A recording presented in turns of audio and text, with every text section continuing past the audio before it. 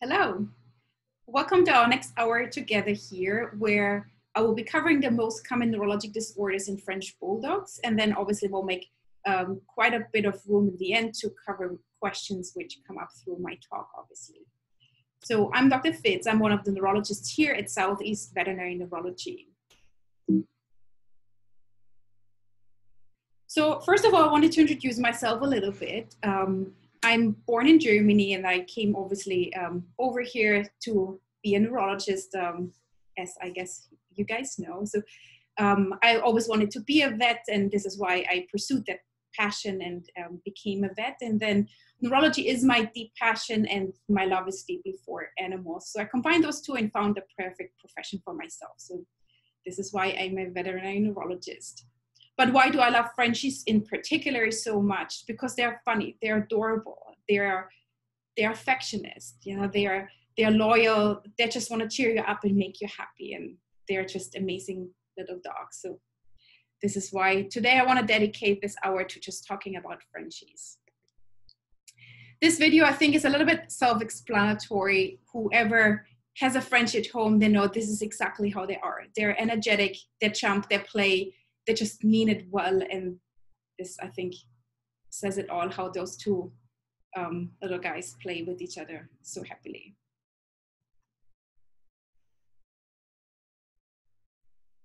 Just let you watch that. Makes me giggle every time I see them being in so much energy here.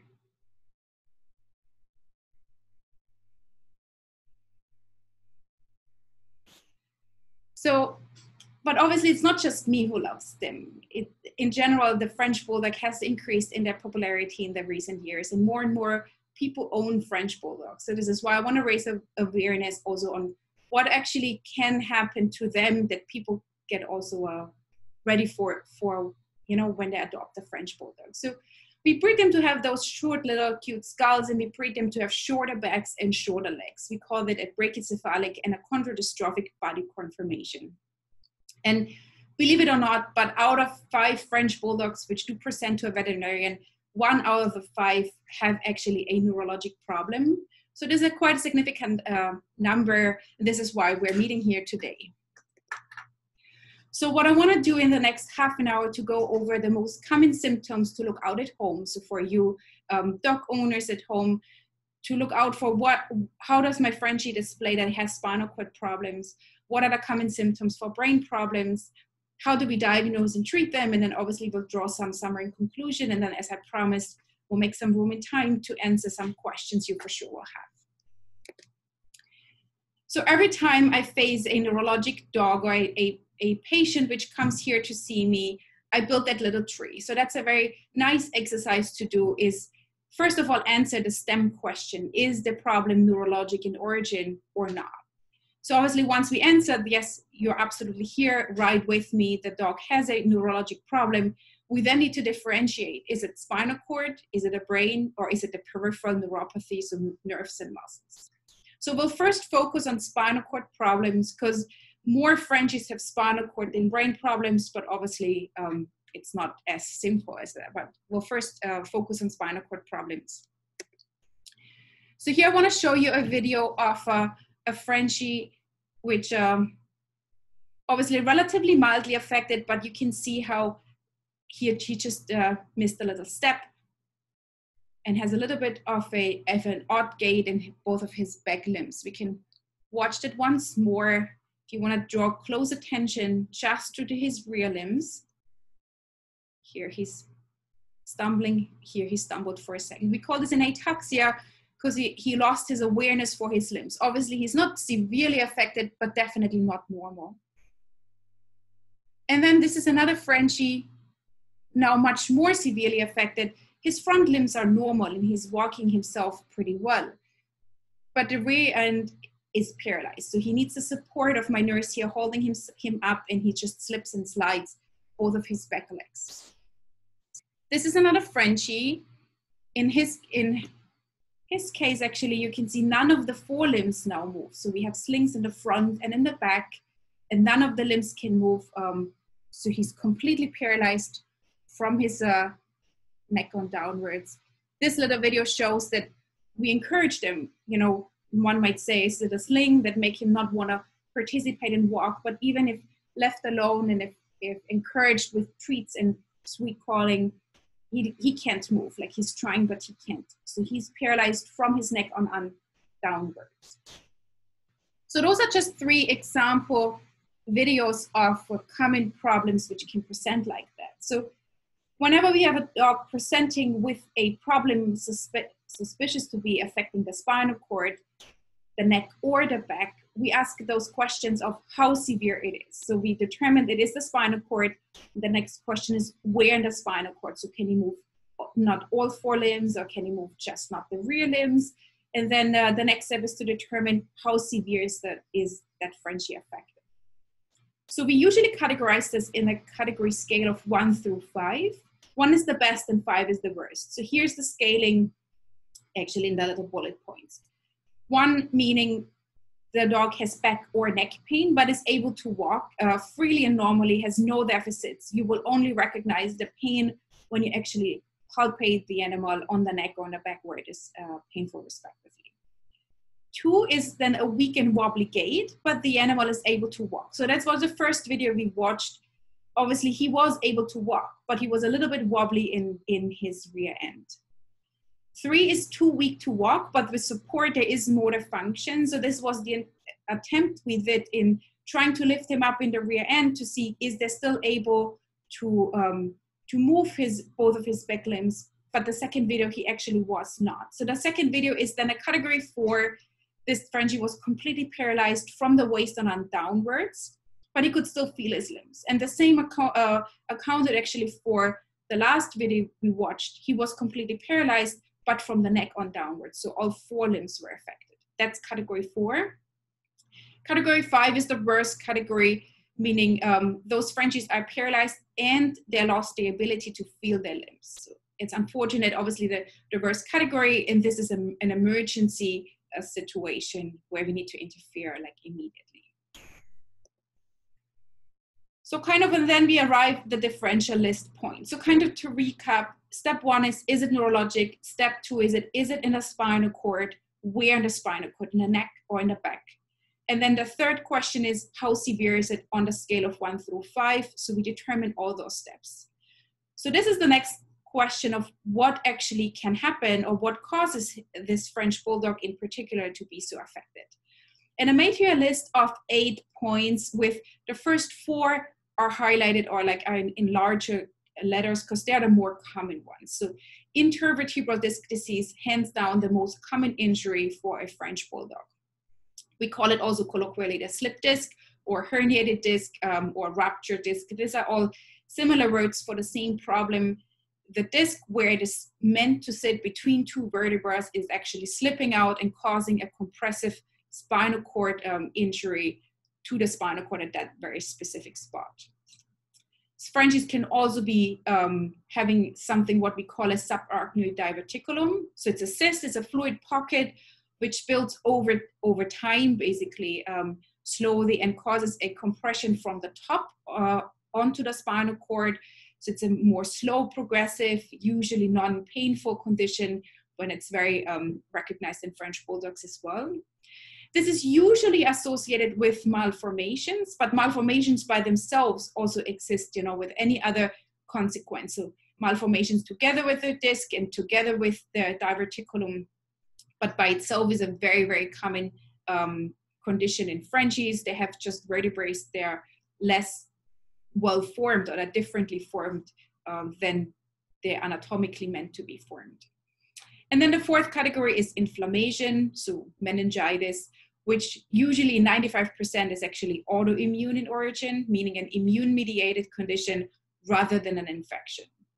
So cancer, strokes, infections, fracture, luxation, they're just listed there because obviously we can never exclude any of those things, and we obviously have seen any Frenchie can have any condition, but the first 4 are the more common ones.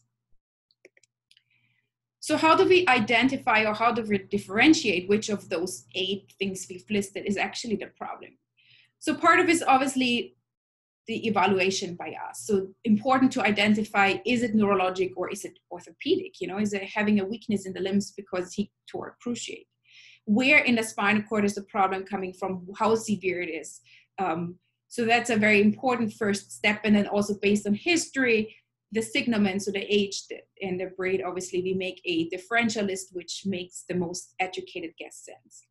The second step is to get ready for advanced imaging, meaning we need some minimum database, fresh blood work, chest x-rays. This is mainly to assure that this particular patient is able to undergo anesthesia to perform an MRI scan.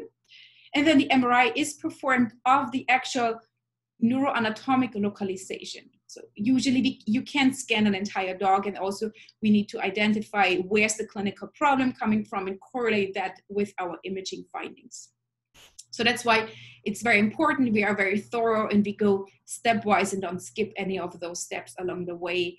And here are just some sample pictures of our MRI suite, for example, of the computer, how we read MRIs, and obviously doing an exam. I always do all my exams on the floor because I feel like Frenchies don't want to be on the table on the spot, and they just chill out and mingle with me better when we hang out on the floor for some while.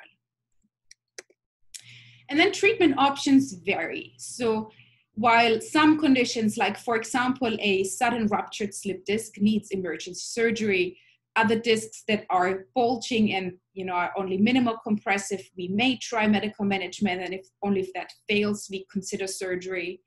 Some things like autoimmune meningitis is treated with aggressive medication. So there are different types of how we treat different conditions, and even within the conditions, different medication plans. Obviously, depending on the MRI study, we choose the most appropriate route and also have then a prognostic idea. So, and then the ultimate goal is actually that. So this is a little Frenchie which had a hard time moving their back end. So you see, we give him again support. His limbs move a little bit, the rear limbs, but not very great. And if we would not support him, he would just collapse to the ground. And then this is 2 weeks later, obviously super happy and back to the Frenchie personality of being all over the place and jumping and totally being excited being in our physical rehab room. So that's the whole goal of what we do, is we get them up and walking again. We get their old personality back, and we want to restore their old quality of life. So that's the half point of the presentation. So I just wanted to pause for a minute and give you all the option also to write down questions about spinal cord condition. How do we diagnose? How do we recognize? And what do we do with those conditions? And obviously we'll come back to those questions in the end. So when we continue now, I want to now focus a little bit more on brain conditions. We'll come back once more to that same tree. So again, if the dog is having any signs that suggest of a brain problem, we first evaluate, is it neurologic or not? So things like ophthalmologic conditions, other things can look like brain problems, systemic diseases, metabolic diseases. So my first job is to identify, yes, it is neurologic in origin. The brain is the problem, and then we again make a differential list. So it's always the same tree type of approach. So I want to show you some videos. This is a Frenchie, has a head tremor. He tremors left and right, and he obviously persistently continues to do so. What you can't hear in that video is the owner's calling him out and pets him, and this actually stopped the tremor. So those are questions that we will ask, when you bring the little Frenchie like that. I looked at him, gave my first impression, and then we will ask question, can you distract him or not? Is he losing consciousness or not? Can he see during the question? And all of those things can help me to further identify what might be the problem. So those are two additional videos. In the upper video, there is what we call a nystagmus. So the eyes are flicking diagonally from up to down. It's called a nystagmus, and it's happening in both eyes. And then this is another example video of nystagmus. Perfect. So obviously what we get to do in our exam is we try to keep them as still and as quiet as possible, you know, to see that actually, if you can notice in the beginning of the video, he's just looking around to see what's happening. And it's hard to appreciate that misdiagnosis. But once he calmed down, plays once more for you. Once he calmed down and he got less distracted with people moving around him, and his head actually was really still, you could really appreciate how the eyes flick left and right. And we determine the fast phase and the slow phase of that abnormal eye movement.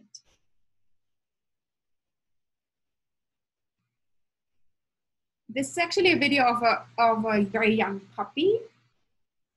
So besides obviously the very large head, you know, so the dome-shaped head, what I want to point out in that video is also the aimless wandering. He's just walking somewhere, wherever. Obviously, the person who took that video should be the person of his interest, but he clearly is not interested in that. He's just wandering off, and then he has a little bit of a tendency to circle, as you can notice here. So those are just things we look out for. So those are the common clinical signs to look out for. So I summarized them here for you. What are the common symptoms? Obviously, a seizure is a very dramatic convulsive event, which is very clear a problem affecting the brain.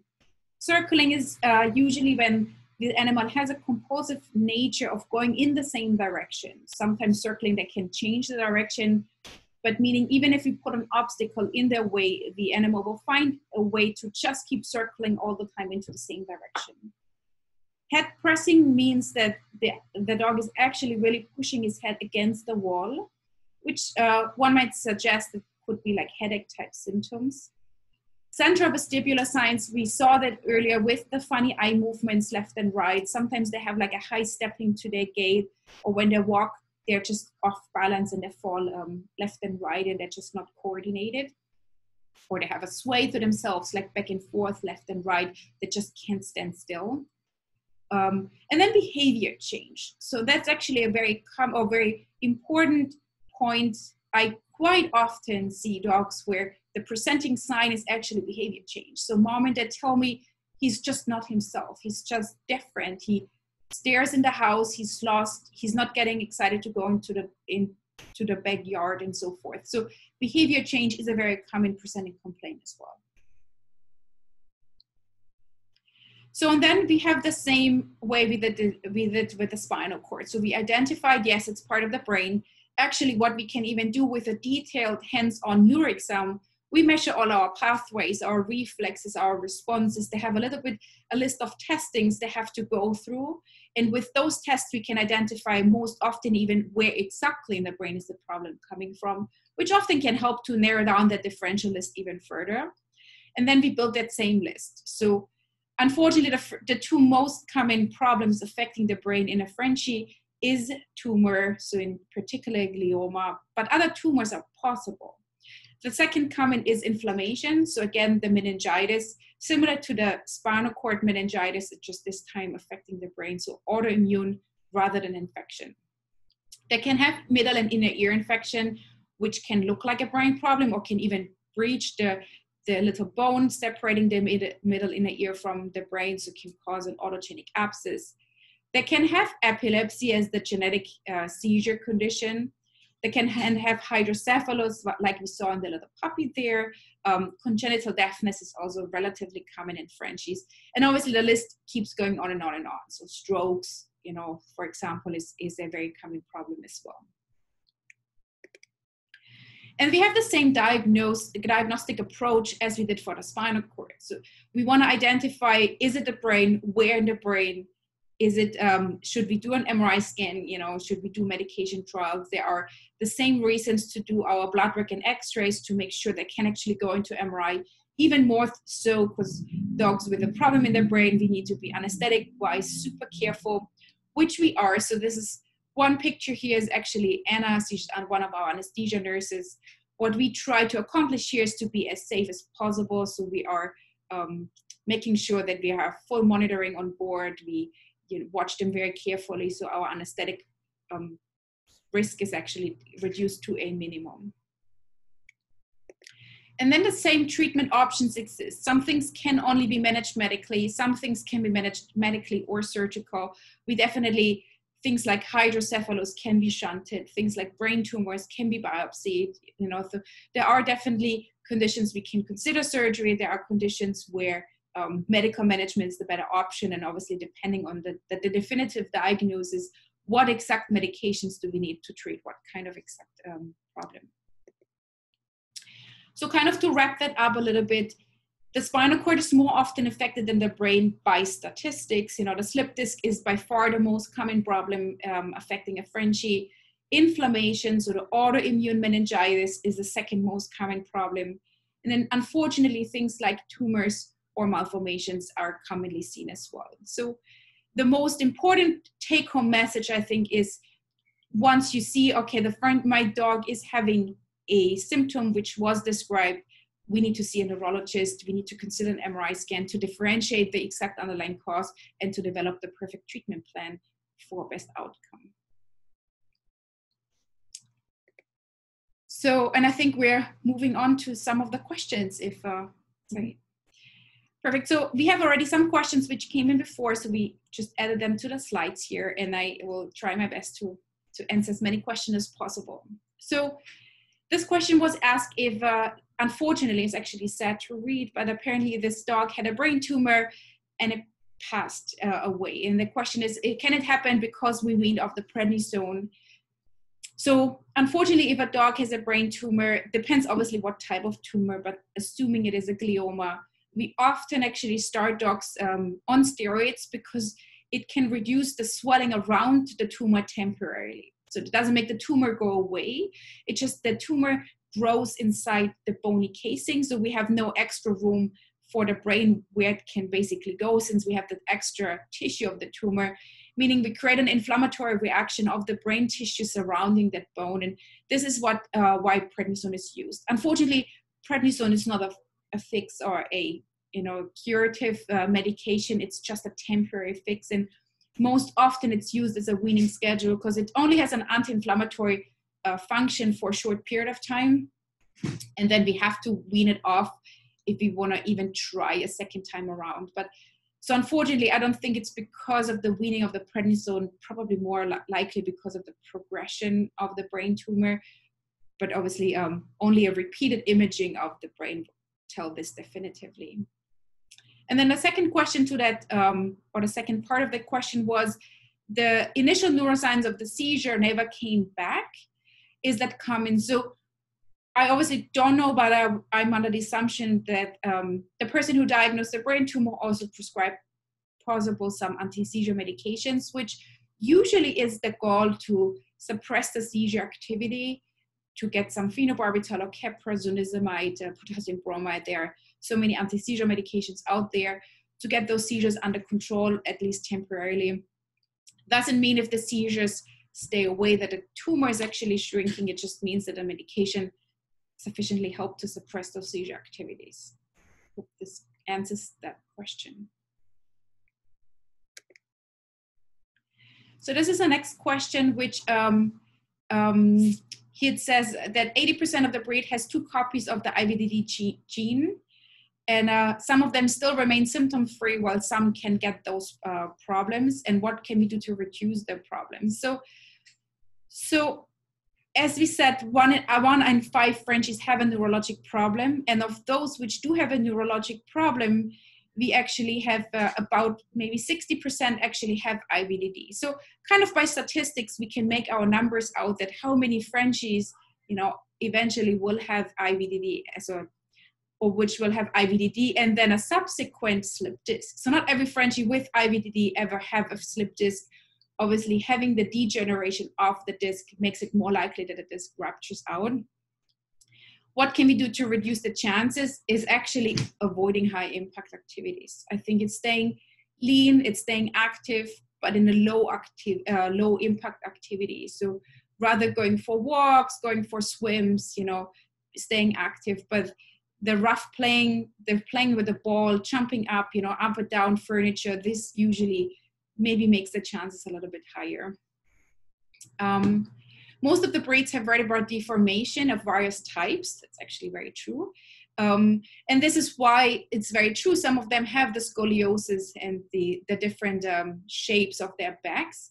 And actually, interestingly, if we, let's say, would take every single Frenchie and take radiographs, I bet you 90% have this different shaped spinal cord, even that we may not be able to see that right from the outside, but most of them actually do. And we call them hemivertebrates when the vertebra is less well formed, or is just half its size, hence the word hemi.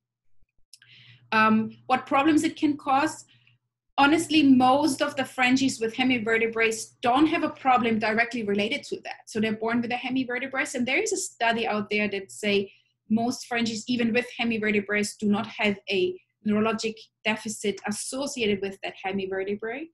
But we do worry that this causes some changes in their biomechanics, so some domino effect. Maybe if the back is in general a little bit less strongly built, kind of down the road causes more stress on the discs, and this is why they degenerate and they rupture out. So that's a theory, definitely. And the disc prolapses, are they always because of IVDD, or can a healthy disc rupture as well? And I think that's actually a great question. So the herniated disc, what we know commonly from Frenchies and from similar breeds like this, are usually because they degenerate, so because they have IVDD. When a healthy disc ruptures, we actually call that an acute traumatic disc. So it definitely happens. It is usually more common either when there was a trauma, like, you know, they fell forward in the car because there was a car accident and they had like a traumatic impact to their spine, or it actually very commonly happened to young, sporty, large breeds. So it's an acute non-compressive nucleus pulposive extrusion. It's a healthy disc, it's a traumatic disc.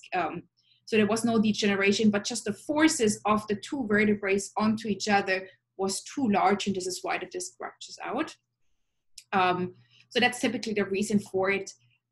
And then but obviously that's not the degeneration prior. So the degenerative discs, that can rupture out even sleeping in the crate, or just, you know, being excited because mom and dad came home from work and they wiggle a little bit and they did their normal activities, and why they rupture. What could breeders do to reduce the incidence or to improve welfare of that breed? And that's actually a great question, because obviously the whole veterinary medicine in general is trying to improve health by trying to avoid breeding pets with IVDD. And I think that's, as far as we got right now, probably the best we got of knowing, okay, this mom or this dad dog, the stem or the sire, has had slip discs in the past, we should probably not breed him. So once a dog has had a slip disc and has maybe even had surgery for it, maybe it's time to get that animal neutered and take him out of the breeding program, similar for the females, to get them spayed, to try and avoid to pass that gene on to the next generation. Here's another question. I actually love that we got even an image of this little Frenchie boy. So it says, my guy has all the things. I'm mostly curious about hydrocephalus in aging dogs. And he has hydrocephalus and 70% loss of spinal cord parenchyma. So it is actually, I think, a very important point he has brought up here. So like we said, we made this differential list, and we always list the most common to the least common. But it just proves the point that hydrocephalus in all the dogs absolutely can happen. So it doesn't mean because most dogs have meningitis or brain tumor that all of them have it, you know. So this is exactly why we recommend the MRI scan, to be thorough and to not miss out those 2-3% of dogs which don't have the most common things. So usually hydrocephalus in older dogs is usually because we have a loss of tissue. So the brain is compensating by increasing the amount of fluid production. So we have more CSF to fill up space which has to be filled. So within the skull, if the brain atrophies, for example, in Alzheimer's disease, so it's called canine cognitive dysfunction syndrome, the brain atrophies, and this is why it's the remainder of the space is filled up with fluid. Or similar conditions, you know, where we had, let's say, a big stroke in some of the brain tissue, unfortunately has died off. So it has been replaced with fluid. hydrocephalus is usually the name for when there's increased fluid within the brain. Obviously, when the spinal cord parenchyma is being lost, we call it usually syringomyelia, so the increase of fluid within the spinal cord. And this can also have multiple reasons. Some of them, for example, being the Chiari, like malformation, which is obviously another huge topic. And hence also the clinical signs like the head tilt, the prancing gait. This is all usually a sign of back part of the brain, so cerebellar and cerebellar-medullary junction type conditions. Unfortunately, this poor guy also slipped a disc about 4 months ago, but he got lucky with rest and medications. He has done wonders and he got back to normal. So I would definitely give the same advice. Omeprazole is great. It is good for stomach protection and lowers the fluid production within the brain and the spinal cord. So keep omeprazole on board. And to strengthen his hind end actually is two aspects. One, avoid high impact activity, no jumping up and down couches, no rough housing or frisbee games in the backyard. And then the other part is actually physical therapy. So it's a controlled fashion, how we rebuild muscle mass and how we strengthen the back muscles and the hind limb muscles. So physical rehabilitation is a big part of it. Gabapentin is great if he needs that for pain management. I think it's personally one of my favorite medications for that kind of conditions. Perfect. Oh, we have some more questions. So one of the questions here was, my dog had 2 spinal surgeries this year because of IVDD. What are your thoughts on back braces? Do they really help? And I actually thank you for that question. That's actually a very common question I get from owners. So unfortunately, a dog which had, so French in particular, which had a slip disc in any point in time, is now considered having IVDD, and they have a 15% chance of re-rupturing a new slip disc anywhere else along their back or neck. So this is probably why this poor little dog had 2 spinal surgeries, probably ruptured 1 disc, had successful surgery, recovered, and then was this 15% of dogs which re-rupture a disc anywhere else. So I think it's great that we got taken care of this dog twice. It's obviously perfect to regain the ability to walk twice.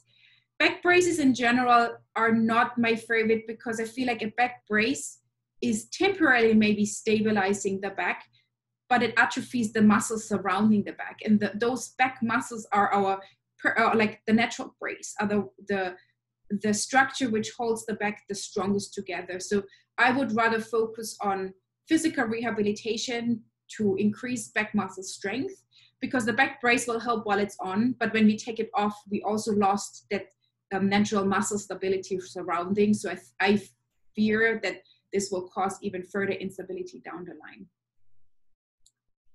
Can you talk about canine cognitive dysfunction treatment in elderly Frenchies? Yeah, so canine cognitive dysfunction is the dog version of human Alzheimer's disease, and actually should optimally be diagnosed via MRI scans. So dementia or decline in mentation can sometimes be misinterpreted in pets, just because, let's say they're painful, so they withdraw themselves, or they have gastrointestinal problems, so they don't want to participate, or they have any other conditions which may look like canine cognitive dysfunction.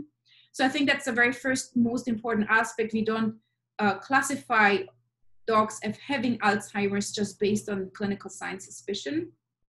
Once you have diagnosed that, and we know it is actually Alzheimer's condition, we treat them initially with environmental enrichment, with keeping a routine, with first natural products like antioxidants and vitamin supplements and ginkgo supplements. And if those things do not anymore lead to a significant improvement of signs, we then reach out to the more stronger serotonin uptake inhibitors and other mood enhancers. So zelegeline is one of them, trazodone is one of them. I often even start dogs on gabapentin because I feel like it can help them a little bit. Some dogs can't sleep at night because they have the reverse, being awake at night and being asleep during the day. So melatonin as a natural product can even help with those. But before I would reach out to zelegeline or trazodone, I would first try some more natural ways and some just getting them stimulated mentally. Then there's another question. It's called horizontal head tremor with the ability to respond to voice and visual. Showing your in the video. It's very true. What are your differentials, and are they responsive that you can snap them out? Head tremor. This occurred twice over a year apart in a Frenchie, which is super young, 2.5 years of age. So usually the horizontal head tremors, like we call them head tremors, actually, even as a clinical diagnosis. When owners can snap them out, there's very commonly that they have what we call idiopathic head tremor syndrome. Very common in English Bulldogs, in French Bulldogs, in Boxers, and actually in Dobermans. So there's other common breeds which have those. And this is more as almost like a movement disorder. So this is usually not being treated because we can just snap them out, which I also would encourage you to just snap him out of it. Sometimes it can be associated with medications. So I've seen this a handful of times on dogs with, for example, getting tramadol. So we obviously want to stop that. It can technically be the beginning of a seizure disorder or a cerebellar disorder. So if it would progress and happen more frequent, or especially if your Frenchie shows signs in between those tremors, and we say, okay, now he's inappropriately acting in between, we should reconsider diagnosing him properly, meaning with an MRI scan and possibly a spinal fluid analysis as well. But as long as he's responsive and snapping out, we can relatively safely assume he has idiopathic head tremor syndrome, which is a condition well recognized in Bulldog breeds. And then we have two more questions. One is, my Frenchie's 1 year and 7 months old, the sweetest girl. I agree, they most are. What age do most Frenchies show symptoms? And unfortunately, I would already start getting, like ready is maybe wrong to say, but I do see young Frenchies. I have 1 or 2 year old Frenchies with a slip disc that come suddenly paralyzed. You know, I've done surgeries on dogs that are young, even younger than that, but reaching almost 2 years of age, unfortunately, young Frenchies can have things like meningitis. It's usually anyway a younger dog's problem, so between 2 years and 7 years of age. Slip discs, I want to say maybe probably 5 to 10 years of age, but not everything fits that category. And we had plenty of 2-year-old Frenchies with herniated disc and being paralyzed, needing emergency surgery. So it's good to have an eye on that for sure, and to be aware and ready to observe those symptoms. And then the other question is, my Frenchie's paralyzed in the back limbs. He was on a watch for myelomalacia, and it's been now 7 days. Can it happen years down the road, or is it just after the surgery and injury? So myelomalacia, for basically the other owners here, is usually the medical terminology for a necrosis of the spinal cord. So it's kind of, there's an injury to the spinal cord. It causes severe bruising, and this bruising causes an inflammatory reaction because the body's trying to heal. And then the bruising spreads out and becomes bigger and bigger. And then the more we affect the neighboring parts of the spinal cord, the more inflammatory reaction. And then it's almost like a domino effect, how it affects more and more and more of the spinal cord. And if this was, let's say it starts in his mid-back and it slowly affects the spinal cord more to the front, and it affects the spinal cord overlying the chest cavity, then we have that problem that we need the spinal cord of the chest to breathe. So the nerves which come out from there innervate the chest to move in and out. It innervates from the cervical spinal cord, the diaphragm, so that we can actually breathe. So once the bruising has affected spinal cord overlying the chest and the back part of the neck, this is usually when we have a life-threatening problem, because this animal would be unable to breathe if we wouldn't obviously interfere prior to that. So myelomalacia is a progressive development of a severe spinal cord injury, which can be fatal. It usually happens only for the first 7 to maximum 10 days after the injury. So we have an acute onset, an impact to the spinal cord, and then we have that void for the first 7 to 10 days, the development of myelomalacia. If we are out of that window, we are usually within the green area, and we say, okay, we survived that severe condition. Usually happens to dogs a category 4 and 5 of a very sudden onset. So was able to walk in the morning, and in the afternoon, the owner found the dog unable to walk. They present in the evening here to us. They're category 4 or 5. This is usually when I introduce the worry about myelomalacia for the first 7 to 10 days after that injury. And then we have another question. What rate of Frenchies have you seen to get refractory idiopathic epilepsy?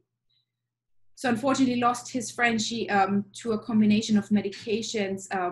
So idiopathic epilepsy is a genetic condition of having seizures without a direct underlying cause. So genetically, a different seizure threshold. So those Frenchies have seizures just because genetically they're prone to have them. In general, we actually have from all dogs having epilepsy, 30% are refractory. And what does it mean refractory? Is usually when they are on 2 anti-seizure medications at an adequate level, meaning at a good dose, given religiously by the owners, measured at the blood level that we know the drug is on board as it should be. And still with at least those 2 medications on board, we have breakthrough seizures to an unacceptable often frequency. So, you know, every week still, or every week 5 or 6 clusters. So that's usually considered refractory. And unfortunately, 30% of dogs have refractory epilepsy. What we do usually is we add more medications, we increase the doses, as long as there are obviously many seizure medications out. And there are some dogs that need to be on 4 or 5 anti-seizure medication. And then there are on cluster management. So they are on medications, also maintenance long-term every day at the scheduled time, but also on medications just in the event of a seizure to break apart those clusters and to break apart the seizures from recurring within that 24 hours period. And then the important point is actually here, it's one job of ours to try and get them in a better seizure control. So the realistic goal is to decrease the frequency and severity. It is not realistic to think that with seizure meds we can stop them all. We can just make them less frequent, less severe. And then the more seizure medications dogs are on, the more likely we have a problem affecting the organs who need to metabolize those medications, like the liver, like the kidney, like the pancreas. So typically, every 4 to 6 months, we need to run comprehensive blood work. And if we see that one of the organs is starting to be affected, we need to treat that organ. We may switch medications around because some organs can't tolerate them. So it is a challenge in that we try to find a happy medium between seizure control, frequency of administration of medications, and obviously the tolerance of the dog's own organs to handle them.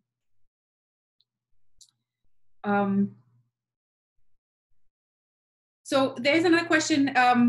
What are you doing with Frenchies that have severe abnormalities in the spine and have neurologic deficits? So do we fix that with fixation, decompression? So, and sometimes we face that the Frenchie has a malformation, has a kyphotic posture, has a hemivertebra, has scoliosis even. So the spinal cord is not aligned how it should be. But the Frenchie lives 5, 6, 7 years just fine with that abnormality. And then exactly within that most abnormal shaped vertebrae, he slips a disc. So then obviously we come to the disc itself may not be a huge problem, and the malformation itself may not be a problem either, but the combination of the 2 of them kind of makes it then clinically to be a problem, even to an extent of being paralyzed. So in that case, unfortunately, yes, we have to then plan for the biggest surgery. We have to decompress the disc. We have to stabilize the spine and fix it basically with implants. That's obviously a more involved surgery than a slip disc surgery where there are no abnormalities. I wouldn't, though, do surgery on an abnormality without any clinical signs. So a Frenchie which, let's say, has weak reflexes in the pelvic limbs and has a L4-5 slip disc, obviously clinically and anatomically makes sense that this is the problem. And if I have hemivertebrae at T10, 11, I would leave them alone because they're clinically not right now causing a problem based on my neuro exam, and we may cause more harm putting implants into that if there otherwise is no clinical problem to it. So definitely clinically normal abnormalities I would never fix surgically, but if they become clinically a problem, then yes, like for example, an SOP plate is perfect because we can model those implants perfectly to the spinal cord, of which may be torn to the left and right and around the corner and up and down. However, the Frenchies, they have like all kinds of S shapes in their backs sometimes. And I have another question here. How soon after surgery do I feel comfortable with beginning some light range of motion in PT? So this girl had a T10, 11, 12 surgery with some minor spinal cord bruising and has a weak pelvic limb function. So physical rehab, I think, has become more and more important, and I'm an absolute favor for it. But I like the word light range of motion in PT. So I wouldn't, right after surgery, take this dog into the pool, you know, I'd go for like some increased strength of physical rehab. But every single patient of mine here is having, on the day of surgery, some laser, some TENS unit to just icing of the incision, more like a pain management type of physical rehab. And then on day 2 and 3, I start with passive range of motion, because I feel like the longer we leave those limbs without any motions, the stiffer they become. So movement is important, but passive. So they get little bicycle movements to the limbs, flexion and extensions of all the joints. We massage their muscles that they stay basically lubricated and well. And then once it's usually after like 2 weeks, usually post-op, this is when I'm in favor of getting them into more active rehab. So assisted standing, more like climbing over obstacles, getting some proprioceptive work in. And some dogs even need a treadmill or hydrotherapy. So that's usually the time after I removed my sutures 2 weeks later, where we get into more aggressive physical rehab. Important, obviously, with supervision. So in an optimal world with physical rehab specialists, we usually provide handouts for what we can do at home, like some at-home exercises, which I usually encourage. I think the sooner we start with passive PT, the faster the recovery and the more complete the recovery. Also because we avoid the loss of muscle mass while I prescribe them strict cage rest, so they are not allowed to do anything, but yet I want them to be strong and able to walk when the spinal cord has healed out. And I think that's the perfect medium of keeping muscles strong and present while still being on a strict bed rest. Perfect. That's pretty much it. If you have any other questions, they can send to Q&A. Yeah, absolutely. So if you have any other questions, just send it to our email. It's Q&A@scvneurology.com, and I'm very happy to answer them. If you have a Frenchie and you're curious and maybe just wondering, you know, whether or not this is a sign or not, you know, so obviously either contact your primary care, they can get in contact with us, or call us here at the office. And I believe in the end of the screen, I can share this once more with you. We have 3 hospitals, which obviously all of them are happy to take your phone call and you answer your questions. I work myself here in Miami, but we have a Boynton Beach location and a Jupiter location as well. So hope my presentation helped you a little bit and I provided you some more insights.